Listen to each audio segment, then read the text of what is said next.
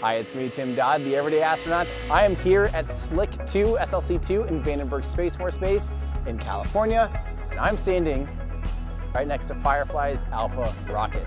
We're just a few days away from their second orbital launch attempt with their Alpha rocket, and this is for the mission to the Black. Now, I had the pleasure of speaking with a handful of experts about this rocket and what's changed from the first one, the mission, and all sorts of other really cool stuff. So let's hear what they have to say. Up here. We're gonna go up there. Megan, nice to meet you. I'm Tim. Nice to meet you. Awesome. So tell me what you do at Firefly. So I'm the senior manager of launch and test operations, but for Sunday, I will be the launch conductor for Flight 2. Nice. I was the launch conductor for Flight 1, so really excited to come back and do it again. Yeah, I mean, we're at the formidable end of something that's going to be taking off here in just under 2 days right now. The flamey end, right? The flamey end, exactly. Well, I'm a little confused right now because flamey end's sideways. It's not down, which we did have to verify for you last time. Is that going to be on? Do you know we're going to do that in the comms net again? I mean, we can. That was, I know that's like the silliest thing, but that was one of my favorite things that's ever happened. Are there any big hardware changes that you guys had to make in between Flight 1 and 2? So I think a lot of the changes that happened out here in Vandenberg were particularly related to the pad, and the GSE guys have done a tremendous amount of work, both getting the pad commissioned again and implementing changes. So a big one came into our GN2 farm. We changed LN2 into GN2 at the site for use on the vehicle. That was actually something that would have scrubbed us on Flight 1 on one of our attempts. And so they've done a bunch of work to improve that system. Would that have been a commodity you would have had to replenish before? And so we actually couldn't consume it. We consumed it at such a rate that we were drawing down our resources. And so the rate at which we changed LN2 to GN2 was not fast enough to keep up with the consumption rate of the rocket. So they made some changes in that system in order to improve our access, our availability, and how much we actually consumed during the day. That was great. We made some changes to our TBC bleed system to make us able to bleed in earlier in the day, and a whole bunch of other changes I'm probably blanking right now. Well, and my understanding though is in general, the rocket itself hasn't actually changed that much. Not tremendously. Maybe just a few little parts here and there, but like the design itself is relatively the same. Which is a testament that the first go was a great design, and it just needed that little bit of just a little spattering. I mean, it certainly makes ops easier that you don't have to accommodate for a whole bunch of differences, but not a ton of stuff. Yeah. For Sunday's launch attempt, though, what are you hoping? What's going to be your big sigh of relief for you? Man, I have a mission. I have a personal mission that I have as the LC hit the first minute of the first window of every attempt we've ever made. We didn't go every time. We had to recycle, but I have, as the LC, hit the first minute of every window we've ever had at Vandenberg. Wow. And I will do that on Sunday. Well, we're all really excited for this launch attempt. I mean, we've been waiting, and it's looking good. It's feeling good. I know. I've got a good feeling about it. So, yeah, Me too. we'll all be cheering for you. Thanks so much for your time. You, really appreciate it. Good luck Sunday. Appreciate it. Shea, great meeting you. Nice meeting you. So first off, tell everyone what you do here at Firefly. So I run the spacecraft division right now, which includes the lunar lander and our OTV spacecraft product lines. I started about 4.5 years ago, and this is also my baby. I did 3 years on Alpha before I switched over to spacecraft. Wow, so you know this vehicle inside and out.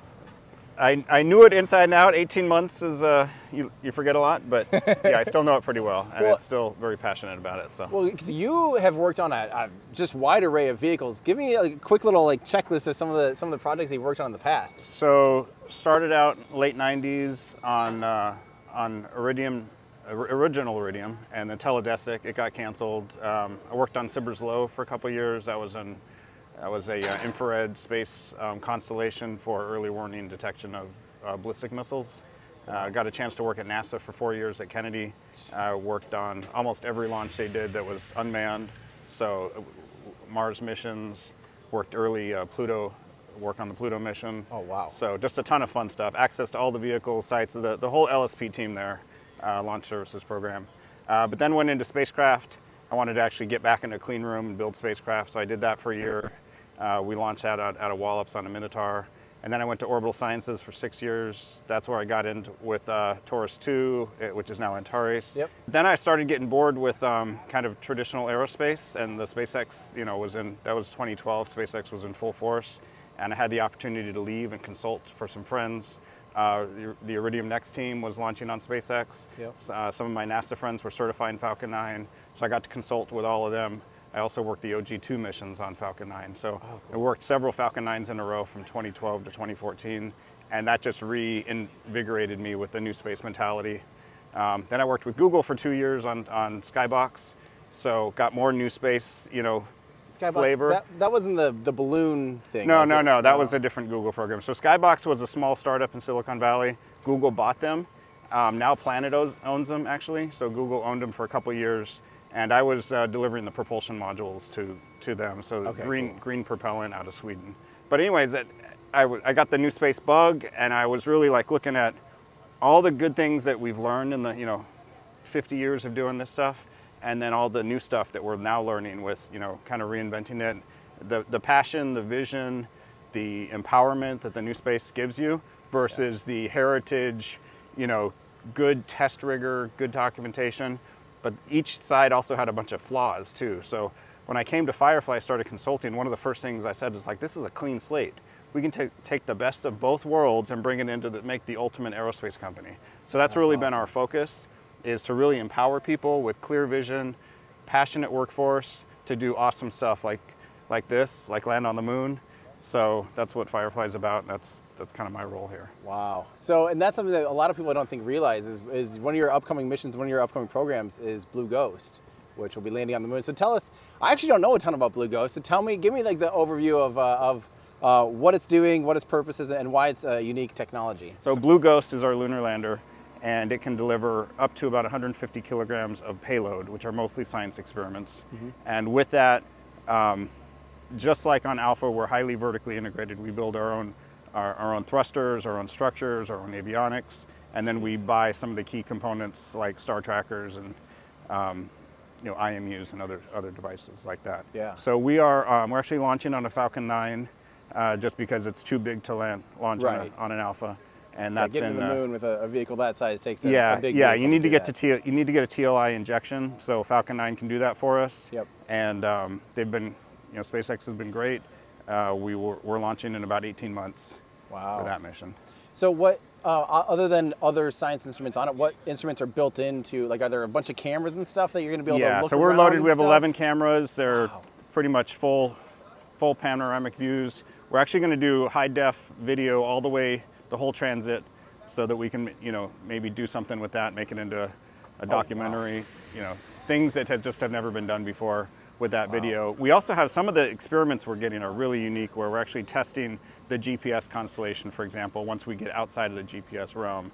So if we could figure out a way to use GPS all the way to the moon, that's not what it was intended for. Right. But basically, if you imagine the spacecraft that are on the backside of the Earth and you're over here, you can still talk to them. So one of the payloads is to look at that. Most of the payloads are lunar centric. So when we get to the moon, they're either drilling into the lunar surface, or they're collecting regolith, they're analyzing the regolith, or they're looking back at Earth.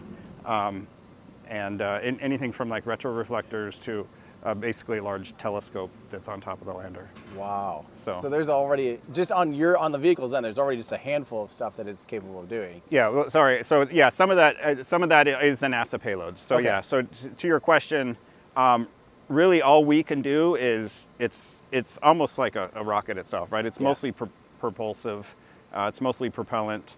And then we're full of cameras, and we have our own navigation suite. Yep. Everything to get us to the moon, to navigate, proper landing, do hazard avoidance, strafe as needed, properly land, and then we pretty much every kilogram we have left over is turned over to payloads. Okay. And then they do their thing. So you guys have to first do the, because you're just on a TLI, so first has to get into lunar orbital insertion burn. And then lower down and navigate all of that, so all of that is stuff that you guys had to design and build out. Yeah. So I guess I assume it's obviously a bipropellant. Yeah. So it's a hypergolic bipropellant. It's 1,500 kilograms is our total launch mass. Over 800 of that is just propellant. Yep. Our main engine is a 1,300 Newton main engine, and it's all pressure fed. No turbo machinery or anything like that. And then we have 8 RCS, which are 200 Newton RCS thrusters for steering. And then we have some cold gas for some fine tuning of steering. Okay. And these are engines that you guys designed and built in-house too? The main engine we buy from a key supplier, which is Nammo out of UK. And then our RCSs, we're designing it and building it in-house. Wow. It's fun that I didn't realize that you had worked so much on Antares already and had that experience. And now, in your new position, you're working with Antares again, because you guys are going to be providing the booster. So tell me what you can about that, because that's a pretty fresh development. So to me it's great because friends of mine that I worked with in the early days, some of the original Antares people are still there. This is kind of the next growth for Firefly to capture this medium class market. It's still a ways from the SpaceX market, but it's capturing spacecraft that are too big for Alpha, but really kind of too small for a Falcon. So we think there's this intermediate market that Delta II has still, we've been talking about the Delta II market that's been a void for almost 20 years now. I mean, it hasn't been 20 years, but 20 years ago, Delta II was going to be retired, in a year now. And then it went long, it kept going and going, oh, we got some more parts over here. It really builds off the Alpha technology in terms of full composite structure, tap-off cycle, engines, things like that. It's super exciting. It's so exciting to see where you guys are today already, and I just cannot wait to see this thing fly. Yeah, it's going to be a good time. It really will be. Thank you so much for your time, and best of luck on Sunday. Great talking to you. Thank you. Introduce yourself. What do you do here at Firefly? Yeah, hi, my name is Jordi Paredes, and I'm the chief engineer for the Alpha launch vehicle. Awesome. So you, again, I'm talking to all these people that you guys know this thing inside and out, don't you? Yeah, I spent now over 2.5 years working on this vehicle from the beginning to now. So was the chief engineer also for Flight 1. And then all the development that we had on there. So yeah, I spent a lot of time working on this one. Wow. So give me just a quick rundown. What has changed between Flight 1 and Flight 2 for you? And what are you looking forward to on this launch attempt? What has changed? Mostly processes. We got to Flight 1 really quickly, getting to orbit as fast as we could. And then we were developing a lot of processes in the company on how to handle risk, how to handle non-conformances. So one thing that we did for Flight 2 is that we made sure that this was completely a flight vehicle, not kind of a qualification, like our first vehicle was. Yeah. So the first one, we beat the hell out of it on testing on the test stand, trying to nail down timing, trying to nail down the proper loading, the operations. So that was kind of our learning vehicle that we considered our proto-qualification vehicle. So that's why it was pretty beaten. It was almost to its limit of life. Right. So this one, instead, it has followed kind of a nominal flight expected vehicle. So it's still a flight test because, again, we haven't get to orbit, so there's a lot to learn. But mostly it's been that. It's making it more a flight vehicle right now. That's amazing. And my understanding is that Meagan was saying that everything's basically been hit right away. It just kind of first fuel up attempts, things are just running very smoothly on this vehicle. Yeah. So I got to say, for example, Flight 1, it took us 18 attempts to light it the first time at Briggs.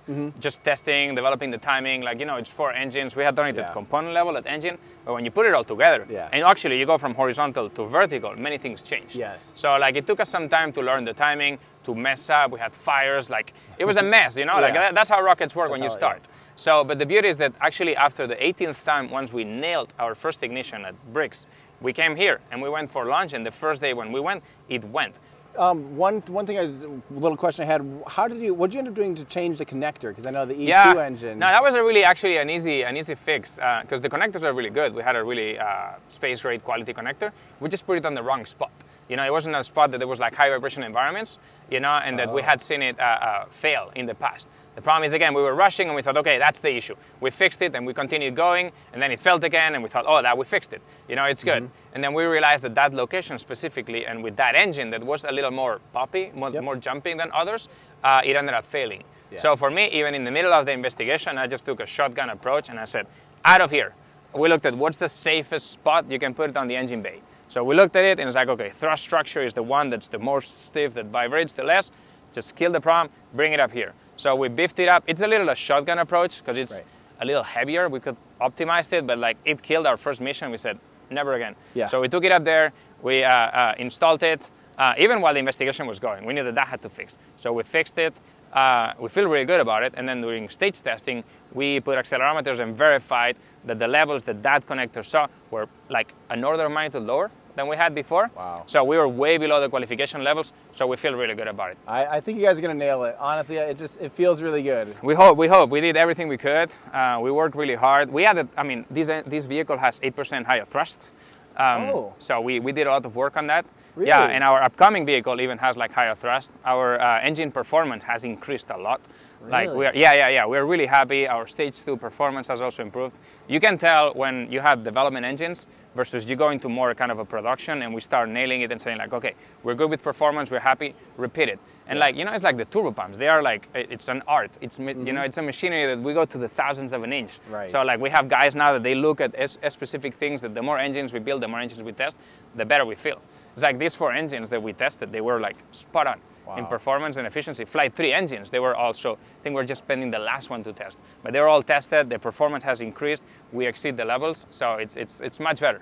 And what are you doing to increase the performance? Are you kind of just running them a little bit less fuel rich, or how are you getting the extra performance? So that's the beauty. So stage 2, we kept the 2.3 OF, oxygen fuel ratio that we had.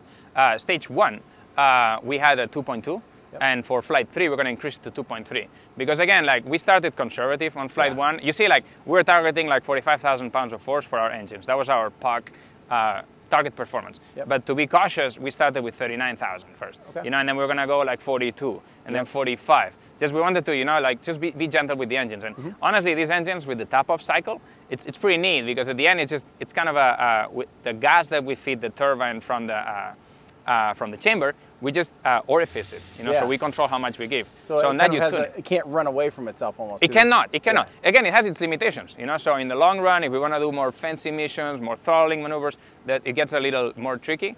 But the beauty of it, of the top of it, it's pretty simple. We set it, we tune it, and we say, that's the power I want. You want more power, give it a little bit more gas. You want less power, you give it a little bit less. So what's the new Miranda engine that's going to be on Antares and on your Beta?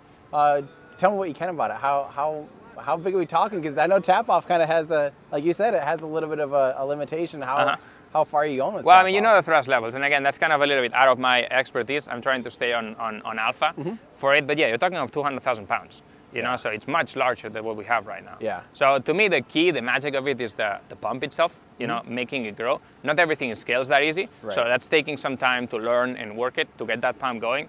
And then also the manufacturing processes change a lot. You know, making, you know, that we are film cooled. We're going to do the same thing for this. So getting that scaling, it takes some time, and that's what we're working right now. Well, good luck. We're all so excited to see this thing fly. Thank you.